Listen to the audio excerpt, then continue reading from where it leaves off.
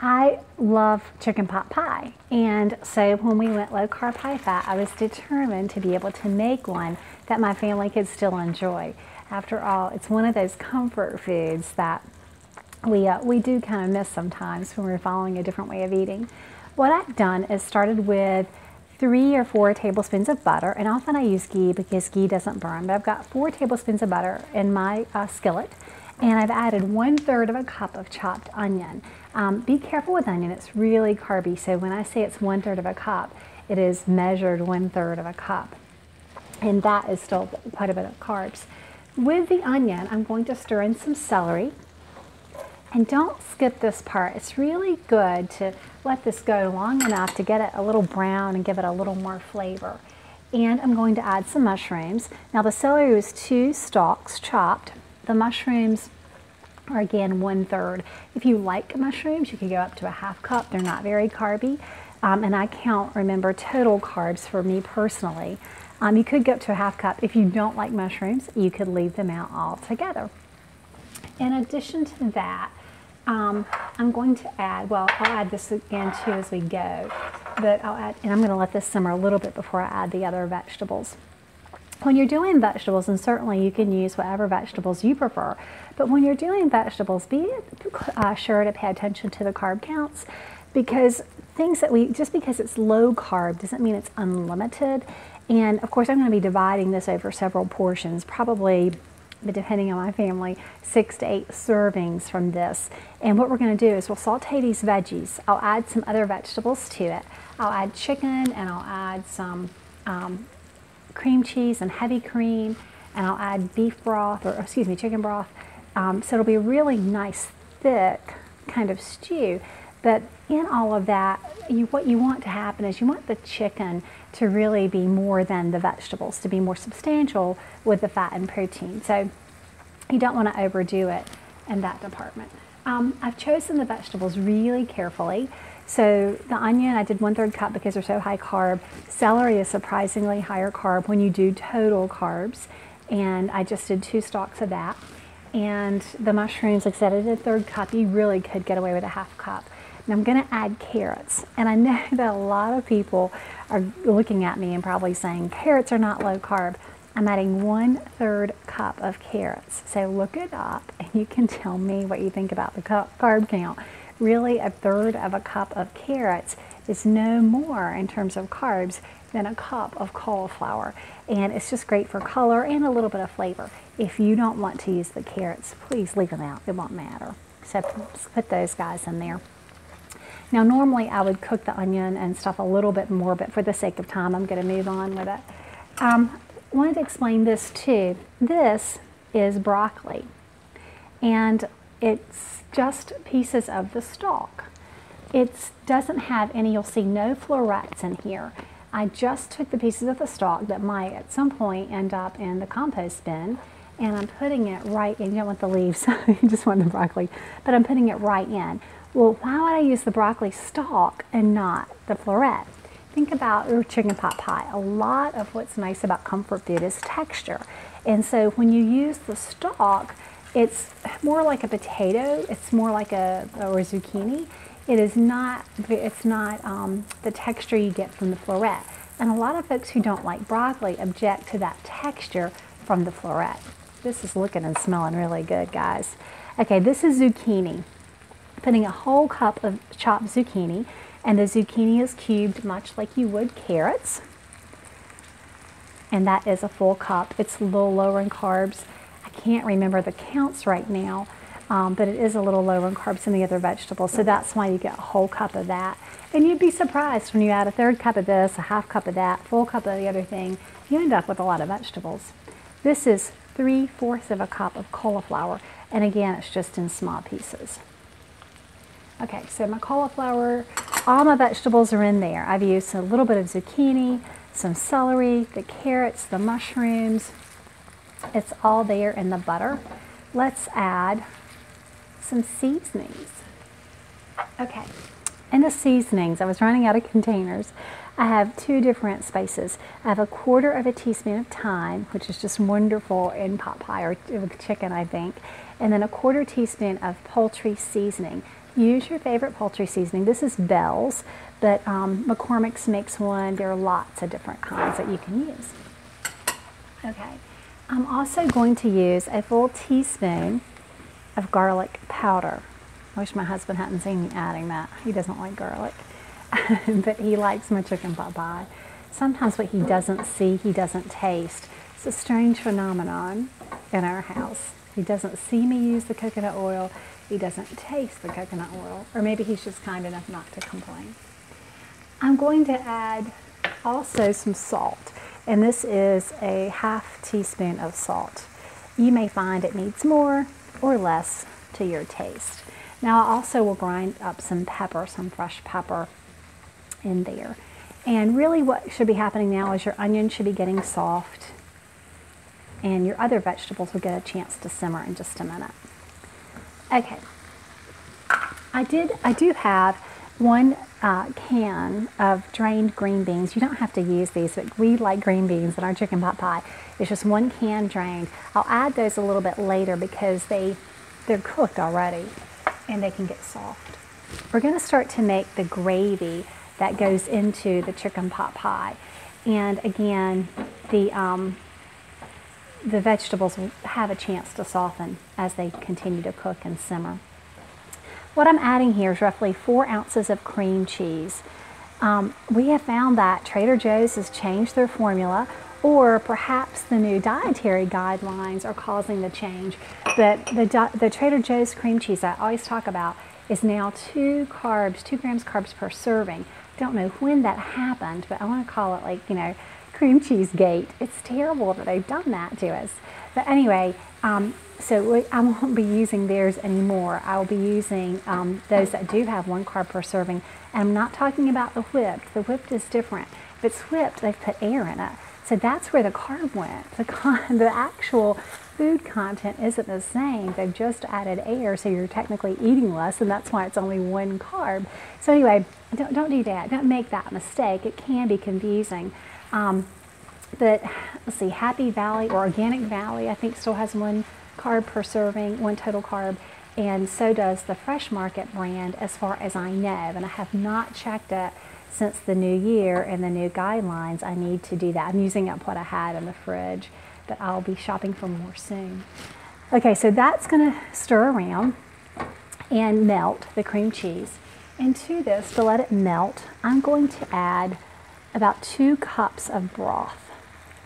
And usually I use chicken broth, and this is homemade bone broth. I didn't skim the fat off, so it has some fat with it.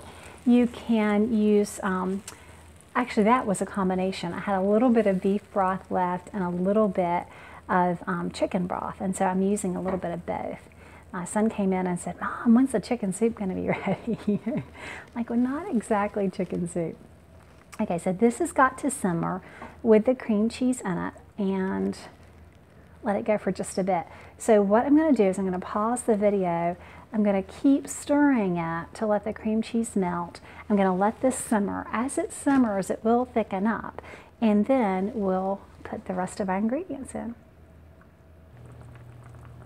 Okay, so we've been letting this simmer for just a little bit, not more than 5 minutes or so. And you can see that the cream cheese has pretty much disappeared, and we'll continue to stir it. It's just gotten into the broth, and the vegetables are starting to become somewhat tender.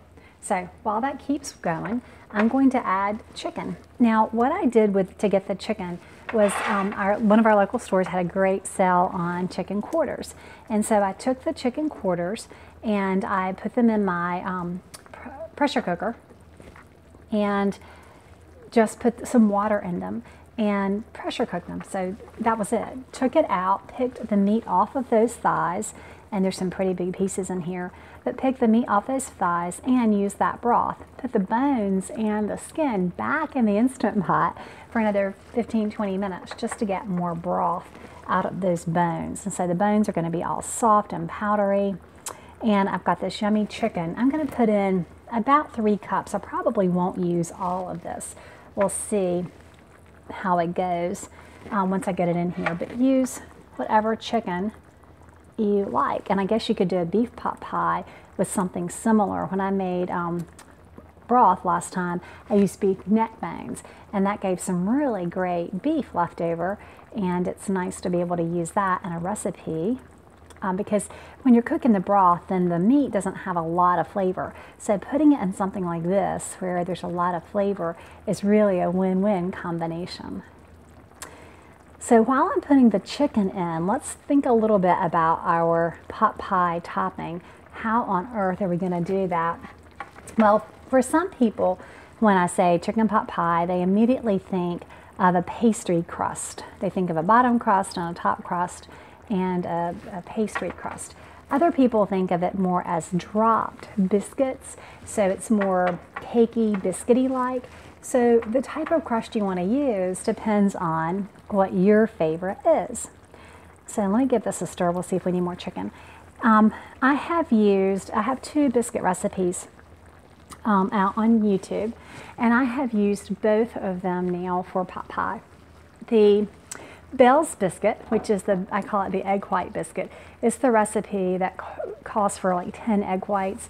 And so you cook up the egg whites, and we cook up the egg whites, or you don't cook them up.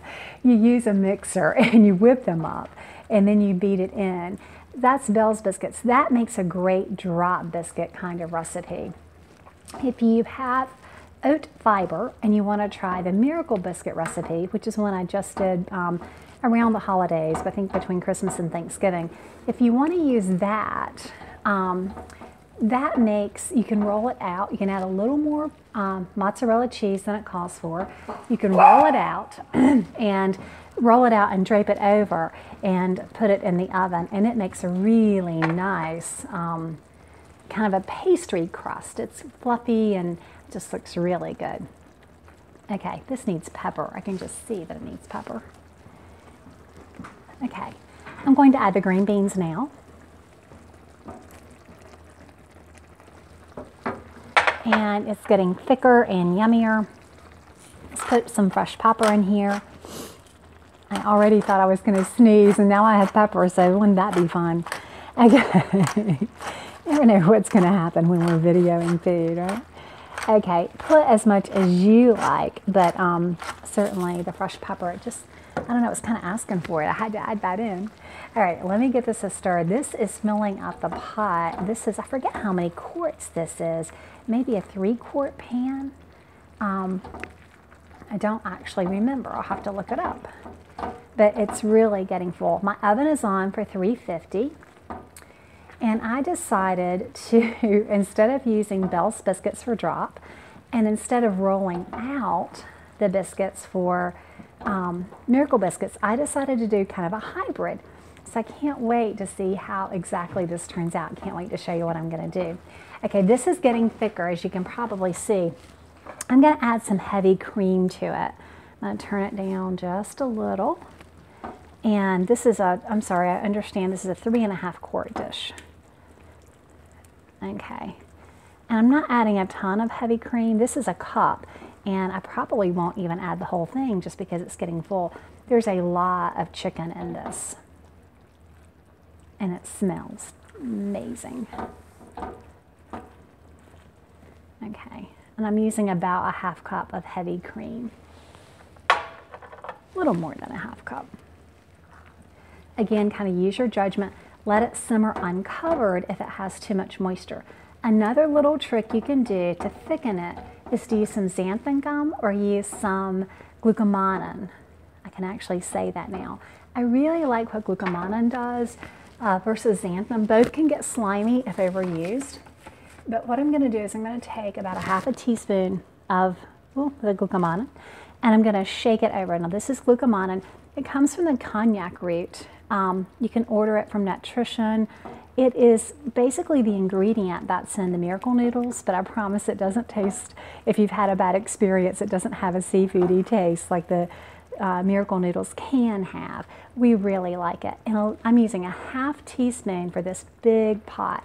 Now what's going to happen, what I've done before with this, and this is my glucomannan that I use, what I've done before is I've added it to recipes and thought, okay, that's not thick enough.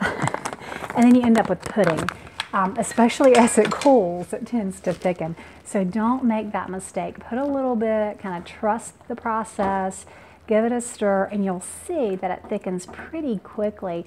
And when you use small amounts, it will not get slimy with you. Okay, man, this is smelling and looking so incredible. And the vegetables are not mushy. They're not going to be overdone cooking it like this. If they're not tender enough for you, by all means, cook them a little longer, but they're going to cook too when we put this rascal in the oven. Okay, I have to do this. I have to try it, right? I think we have a winner. Not slimy. It's getting thick. You could probably use a little more salt and pepper. Okay, I'm going to smooth that out. Let's work on our biscuit. Okay. So, I've made up a batch of miracle dough. Actually, it's a double batch. I've also got some bacon. I've got some cheddar cheese. Do you see where we're going with this? We're going to take the miracle biscuit dough. I've already added, when I was mixing it up, I've already added a little bit of garlic powder, 1/4 teaspoon, and a 1/4 teaspoon of onion salt. Let's add bacon, and that is about a 1/3 to a 1/2 cup of bacon. My husband actually put that in there. And I'm going to use roughly a cup of cheddar, and we'll put it in there and see what it looks like. Okay, and again, we have options. I could take this and roll it out.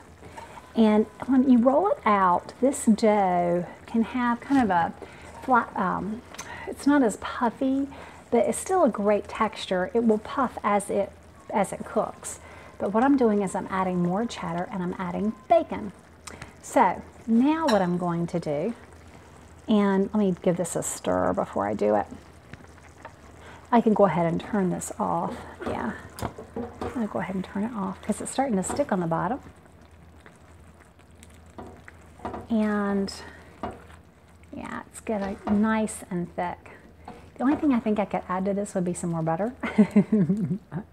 I'm not going to do that. I don't think it needs it because there was a lot of fat in that broth. Okay, this will continue to thicken, remember, as it cools too because of the glucomannan. And what I'm going to do is I'm going to do kind of like drop biscuits and just put it around. And I don't think I want to cover the entire thing. I think I'm going to do it just like this. Now again, I could roll it out, but that's so much more time. This has already been kind of time intensive for us. And so I'm going to drop it around kind of in crumbles. And what I don't use, I did double this recipe. What I don't use, I'm just going to make biscuits for the family to have like for breakfast or a different meal. But I'm going to crumble this around the top. It's going to go into my oven, 375 degrees. I'm going to start checking it at around 20 minutes. And I bet it'll take about 30 to fully cook. I'll let you know for sure when we pull it out of the oven. And I'm putting this kind of thick, and there are little holes in it where you can see the pot pie mix. Looks and smells pretty doggone good. I think we're gonna have a winner on our hands. All right, that's it. This is going in the oven, and hold on tight and we'll see how we did. Hi, so our chicken pot pie is out of the oven and Jonathan is going to come and try it with me. I've taken some out already so that it'll cool. And basically what you've got is that savory chicken pot pie on the bottom with all of our vegetables, and then that crunchy, crispy topping with the bacon and the cheese on top. So let me set this over here and let it cool. Mom, I just like the bottom. You just like the bottom part? Yeah. Well, here's a bite for you to try. All right, and see what you think. Maybe it's cool enough. Will you like it? Jonathan's our carnivore, so if he says it's good, then it's pretty good. I hope that you make this for your family and that they enjoy it too.